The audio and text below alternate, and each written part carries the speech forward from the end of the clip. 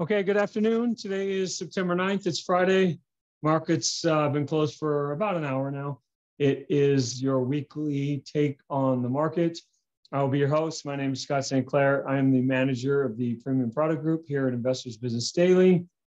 Take a moment to read the disclaimer. It's important. We do talk a lot about stocks, strategies, etc.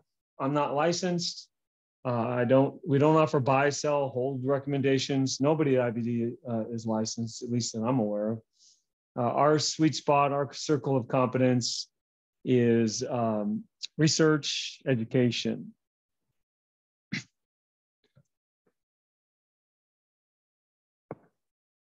Okay, sorry about that. So market indices, some charts that I like to find, talk about that I stumbled on through the week.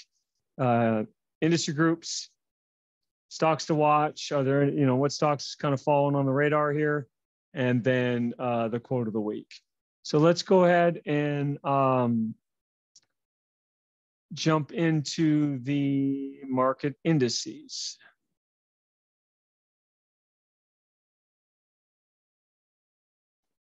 And the first stock chart I want to talk about, it's not an indice, but it is an ETF. It's ARK, A-R-K-K. You can see that this rally right here, which barely even shows on the chart, is 10%, 40 to 44. This 53 down to 40 is 13 divided by 53. So it's just been it doesn't look like it's doing a whole lot. It's trying to find some type of bottom possibly, but the swings are tremendous, and they don't really, it's hard to see on the chart. So the NASDAQ was down like 6 days in a row, I think. 2, 4, 6, 7 days in a row right here. And this has been a pretty brutal sell-off. Yeah, felt a little capitulatory a little bit in these last few days. But I don't know. I'm just playing it close to vest. I just don't think being bullish or bearish here is the right strategy. It's just too hard to know as we sit here. I do know we had a couple of divergences. So the bond market made a new low right there. And NVIDIA, for example, made a new low on the right there in that chip news. And the markets didn't. I'm just kind of grasping at straws a little bit, but I'm always looking for something. So maybe that's a good sign that because the bond market's been a huge catalyst for sure for the industry or the indices performance this year. So maybe that's a positive divergence. Only time will tell. I want to get above all the moving averages. So we've got a declining 200-day. The 50-day at least is starting to turn up, although the index is not that much above it. The S&P is above the 50-day, but again, a declining 200-day. And really, this is kind of the best ideal scenario. So it won't probably turn out this way, of course, but this is the low in the market at that point. There's a lot of follow-through days in there. And so I have to admit, I didn't think it was the low. I didn't know it was the low, but that turned out to be the low. But the 50-day is declining, sloping down. The 200-day is sloping down. And really, to me, the sweet spot to buy the market is right there, right there. The market. Now, some of the leaders had broken out a little bit earlier, so you have to be watching those. But the all clear on the market really is right here. So you get an uptrend. It jumps above the moving averages here. The 50-day is in an uptrend, but the 200-day is still in a downtrend. So this turned out to be a head fake. False alarm there, comes down, sits on there, and then starts to rally again. And now you get the 200-day starting to turn up. If we go to the NASDAQ, it's even more prevalent, right? Starting to turn up, and it's above the 50 and the 200-day. So this is like the sweet spot. So you missed the low by 1, 2, 3 months or so. But boy, wouldn't it be nice to go back and start buying leading stocks right there? Huge runway. So I'm looking for something like this 2, 3, 6 months from now. I don't know. It's hard. It needs time for sure. The indexes need time to get a little sideways because and to up, because I need those moving averages to turn up. So if we go back to where we are currently, that's kind of the case for why it's hard for me to get, super excited. We were pretty oversold, down 7 days in a row, got a little bit of a rally so far. We'll see, but I really want the market like somewhere in here, like right in there. Fast forward 60, 90 days from now, something like that. And if I get it, great. And if I don't, who knows? This might just be another head fake up and a new leg down. We undercut. See that kind of trend? I know a lot of people had like a trend line drawn on that. See how it undercuts that and just get shit, it makes people think it's going lower and didn't. So you could get a fake out, and then if it's heading lower, you'll get a real undercut like that. In fact, I'm going to draw a trend line because we don't have trend line alerts on the indexes. I'm going to draw one on the Qs so that if it does that, I'll get alerted to that. All right, let's go to the charts, or a couple of interesting charts to pull up. Here is a chart of ARK, which is the flagship. ARKK is their flagship fund. And it's unfortunately, I know we're all human. I make these same mistakes, but people always pile in when the blue skies, nothing but blue skies. That was a famous song in the late 20s. It was called Blue Skies, nothing but blue skies, because everything looked really, really good right at the top. It'll also look really, really bad right at the bottom, which is why I don't know if it has that same feel for a bottom, but there are a lot of things out there that are really, really bad. Energy is a problem. Europe is a problem. The war is a problem. Inflation is a problem. Fed's a problem. So, not totally impossible for that to be the case, but it's nice to see from a contrarian standpoint, the capitulation a little bit. Now it's only 1 month of outflows. If I get this, and if I can reverse these bars right here, then that would be really bullish to me. So nobody's really interested in ARK. It's not really on anybody's radar. And then few people start to notice, and then it just becomes totally obvious that you can't lose. It goes nothing but up, and that's the top. And it takes them a long time to change their mind because nobody likes to lose. But at some point, the pain, the pressure, you just can't take it anymore. And slowly but surely, people will start getting out. You might even get these types of bars near the end of the year from a tax loss selling standpoint. Just move on. I mean, ARK's down 60% for the year. I know they'll tell you their CAGR is, let's just say it's 8%, or they've beaten the S&P, but unfortunately, even they would have to admit that most of the money from a dollar weighted average, most people are down. Fidelity, I think, did a study on the Magellan Fund when Peter Lynch was running it. And if he averaged 13% a year, the average fund holder averaged 6%, because they got excited at the highs and they got despondent at the lows, and they put more money in when it looked great, and they took money out when it looked bad. And you just can't do that in mutual funds, well-diversified ETFs, et cetera. All right, this is another interesting chart on Twitter I found from Sentiment Trader, the amount of puts being bought. And if the number's right, and there's a few people on Twitter talking about, inflation adjusted, and there were some other things that the market cap much bigger now than it was back then in 08. So, I've said before, you can manipulate a chart a little bit the way you want to tell the story. But either way, it's if it wasn't 3 times in '08, let's just say it was 2 times or as bad in '08. And guess what? We get a 3-day rally in NASDAQ up 6% off the lows in 3 days or 4 days. So not a surprise. See, I like to look for these things. I want to see if I'm on the wrong side of the boat, so to speak.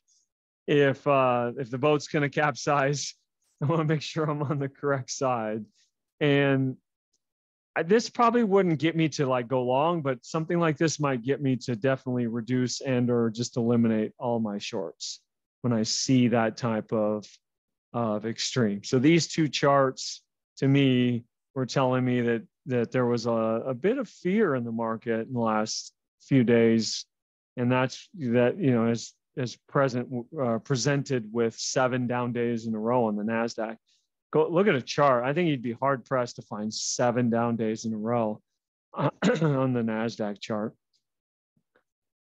All right, so let's, I'm gonna turn my camera off. I'm gonna jump back into the industry groups.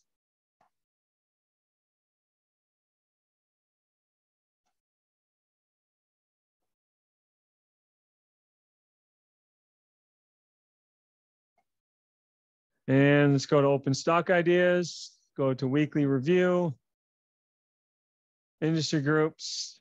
And I didn't look at it today, but I'm sure it's pretty similar. Let's go ahead and click on it. Energy solar, no surprise, number 1. Oil and gas royalty trust is 2. Energy alternative is 3. Medical is 4. Pipeline is 5, and retail super mini markets is 6. It looks very, very similar. Very quickly, do you see anything that's really, really jumping, that's moving? Apparel, shoes, 176, 27, 18. Interesting. Let's double click that. Let's look at that fairly quickly. Let's see what stocks are in that group. Nike, Decker, Skechers, Crocs, etc.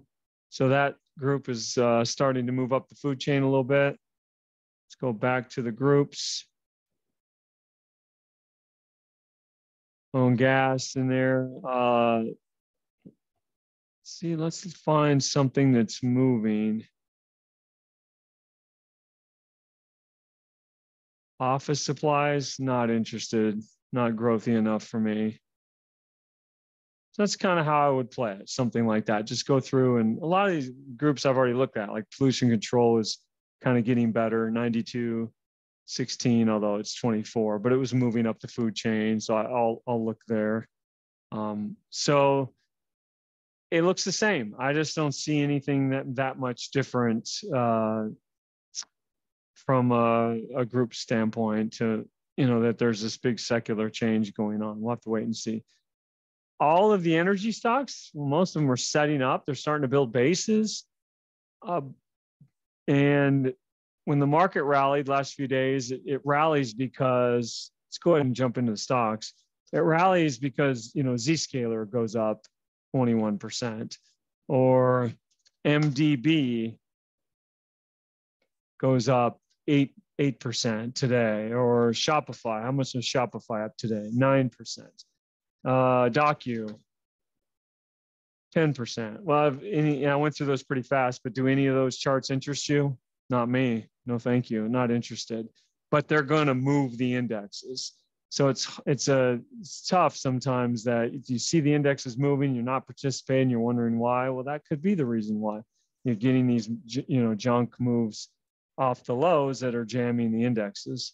And that, ARK has some of that stuff, and that's why it was, up almost 5% today.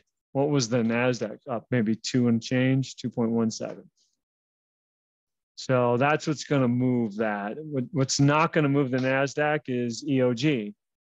Well, EOG looks good. It's building a base, got earnings and sales in the right group, but not really going to move the NASDAQ, although it was up 4% today. Val, oil and gas drilling. Surprising to me, this group is really bad because there's a couple of their Val and Noble, which are setting up, and they have, like, the relative strength is 89 for Noble and Val is 95. Well, let's solve this riddle. So what I would do is like, that's confusing to me, the oil and gas drilling being so poor. So let's go ahead and open up the related information panel. And let's go to year to date up 61%, yet it's ranked 187. There must be one big stock that's really doing poorly. So let's go to view stocks in industry. And actually, you know what I want to do? I want to see, there must be a really big one in here that is bringing the whole group down. HP, 95, Patterson, 94, Diamond Offshore, 51, not really. Precision Drilling, 92. I don't know. This is kind of an anomaly to me. I can't really explain why the group strength is so poor. Remember, the group strength is weighted too. And so a lot of them are, I would say, well, let's look at the 3-month RS for some of these. So the 3-month RS for Noble is 88. That's the 3-month RS for Val, 89. And how about HP, 74? I don't know. I'm just gonna have to put it in the box on who shot JFK, because I can't figure out why this group is ranked so poorly with setups and good relative strength stocks. So there are some stocks, some areas, you know, that look viable. Oil and gas production tankers, TNK is acting really good. This is one I own. Sting I don't own, but I wish I did. To me, this was, besides down here, that's the point right there. I was on vacation at that time. I'm going to use that excuse. I was in Europe when that happened. And so that's acting pretty good. I've always liked these natural gas, and FLNG is, you know, had a nice little shakeout. Let's see. And how about GLNG? And then last but not least, FRO, new highs. So this group's holding up really well. So that's one area that you could be invested in. The big boys, let's go through those quickly. Tesla, acting much better. Relative strength's 92, up 3 days in a row, 3 really good days. Let's go to the weekly. I don't know. Tesla's kind of hard. I don't love that pattern, but it is Tesla. And if the market moves, it's going to go up. How about Apple? So it's lost a little bit of the relative strength luster. And let's go to Microsoft.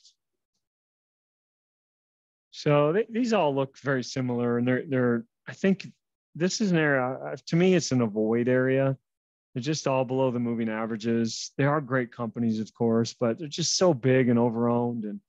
And I know that there's an economies of scale somewhere. Microsoft, how many times can it double? I'd have been wrong in the last couple of doubles. I'd have probably thought it was too big already to double again, but it did. But it these just huge behemoths overowned by the hedge funds. So they're going to have a hard time really going. And I talked previously about the decelerating fundamentals. The fundamentals aren't all that great. Was there any, let's see if there was any breaking out today, anything of interesting. SQM tried to break out, pulled back, and I know LTHM did the same. So these stocks are hard to own. I haven't owned this area at all in a long time. I just found them to just be too difficult. I once was in SQM. I might have told the story, and they're based in Chile, and there was an election that the market didn't like, and the stock gapped down like 10% the next day, and that was it. I just won't go back to it, even though it's gone up a lot. It's, they're in the right industry, but I just couldn't stomach that happening again. And let's look at Enphase, which I think is probably How did it close today? Oh, it did close. It closed much better. I think this is probably the leader. If this is a new cycle, this is the leader, Enphase. I don't think you can buy obvious pivots like this. And if you bought that, you might have got stopped today. And you want to buy like here and here, pullbacks to the moving average. Maybe if we're lucky, we'll get a pullback to this moving average. Never been able to handle Enphase very well. You can see kind of how choppy it is.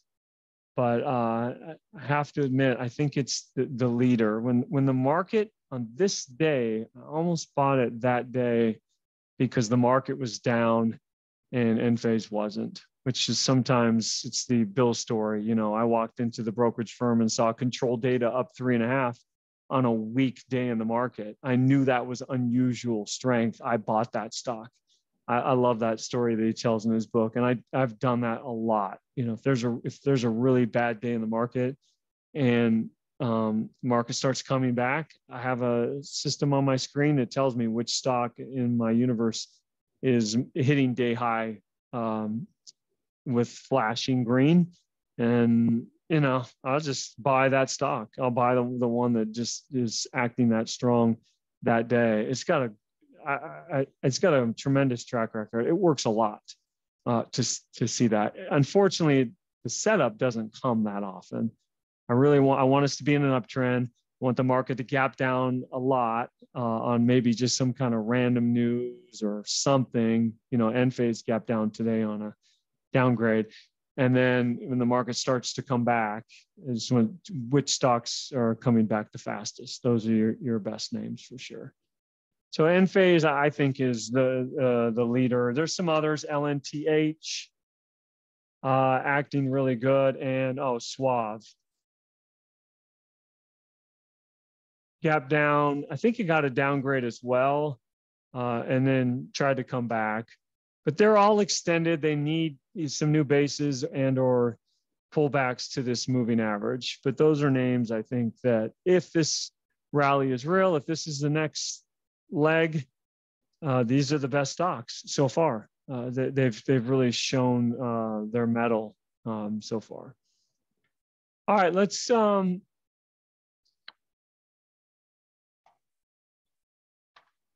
so let's get into the quote of the week. Maybe I'll turn my camera back on.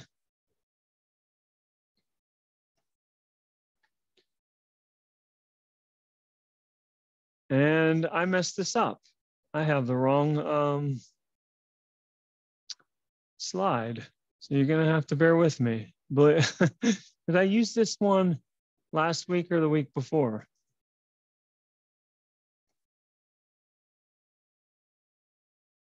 This is the one I want. What I do is I just drag them out of order down below.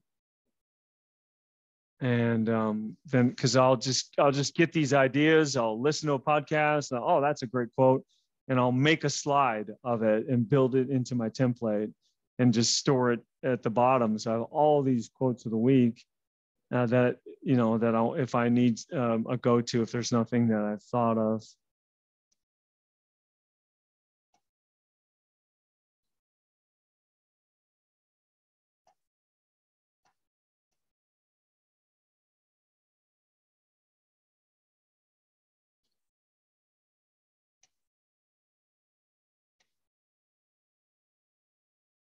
All right, sorry about that. Thank you for your patience. So this is Arne Olson. He's the founder and chief investment officer of Worm Capital. Anybody that would name their hedge fund Worm Capital has my vote. I love the gall to do that, right? I think I heard him on a podcast, and there's more to it. There's a reason he called it Worm Capital. I can't remember why, but he has a massive, at least at one time, a massive position in Tesla, massive by hedge fund standards, mutual fund standards. And I think on their website, I would do Google search if you're interested. And they have like a 200 plus page white paper on why Tesla's going to the moon. And as somebody who's been skeptical of Tesla for a while, I like to to say, okay, where could I be wrong? I haven't read all 200 pages, but I have perused it and looked at it. And because I'm open to the fact that maybe I'm wrong, and so if you're interested in Tesla, if you're curious about that, it's something you can explore. But I like his strategy, his style, based on the fact that he's willing to take big positions and actually, sit with them for a while. I know he's been in Tesla if I get it for a number of years. So long-term investing boils down to two fundamental components: stock selection and position sizing. When I was at William O'Neill and the portfolio management side, they used to say that there was like 4 pillars of performance was one thing we would hear on why had they done so long. And 2 of those pillars were stock selection and position sizing, concentration. That's how they had tremendous years, because they had the right stocks and they have a meaningful position in them. It's just truly the key to having good performance. We must emphasize sizing is imperative. We believe academic concepts around proper diversification can be out of touch with today's winner-take-all industrial dynamics. In our view, concentration in our best ideas at the proper weighting is our best chance at protecting capital, beating the market, and attempting to deliver performance worth paying for. Because you're paying them a fee to manage your, not only management fee on the AUM, but performance fee. So they got to earn their money. But I find it interesting, he says protecting capital, because if you have a certain amount of capital and you have, let's say you have 5 really good ideas, these are your 5 favorite ideas, but you just can't bring yourself to be concentrated in all 5. So you buy 10 stocks, 10 ideas. Well, really, you're buying your 5 best and your 5 second best idea. Why put money into your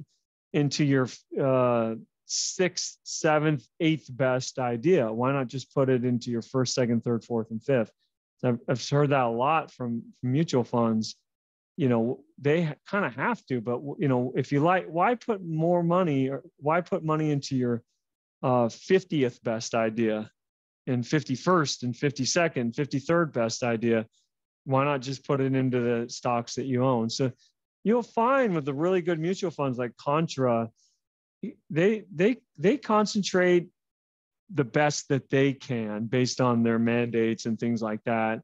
So he has a very big position and has for a while in like Amazon and Facebook and Google, and just has owned it. And it can get above kind of their mandates from the appreciation of the stock. Maybe they're allowed to, it can grow to a certain size as long as that's from appreciation versus, money that you've put in. So stock selection, position sizing, very important. The market direction obviously is important. You want to be in sync with the market. But we have the tools for stock selection. They're right here in front of you. Position sizing is hopefully what those kind of rules are, but that's probably even more important than stock selection because it's hard psychologically to have. I think it's hard to have stocks go against you, but it's even hard to have them have a big position in a stock that's going for you. I experienced that. Like, it's like, gosh, this is working so well. It's not going to continue this well. Maybe I need to take some of this off. And it's hard to let winners run. That's not easy either versus cutting losses. All right. So this has probably been a really long video. I appreciate your patience. Have a great weekend, everybody. Our contact information, marketsmith@investors.com, 800-424-9033. Thanks again, everyone. Bye-bye.